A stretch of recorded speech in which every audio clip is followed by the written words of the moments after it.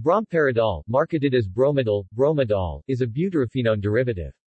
It is a potent and long-acting neuroleptic, used as an antipsychotic in the treatment of schizophrenia.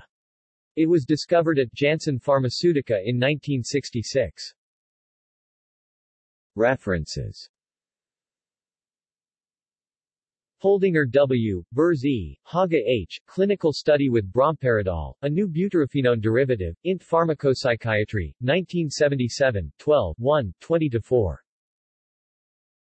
Dubinsky B., McGuire J. L., Niemgiers C. J., Janssen P. A., Weintraub H. S., Mackenzie B., Bromperidol, a new butyrophenone neuroleptic, a review, Psychopharmacology 1982, 78, 1, 1-7.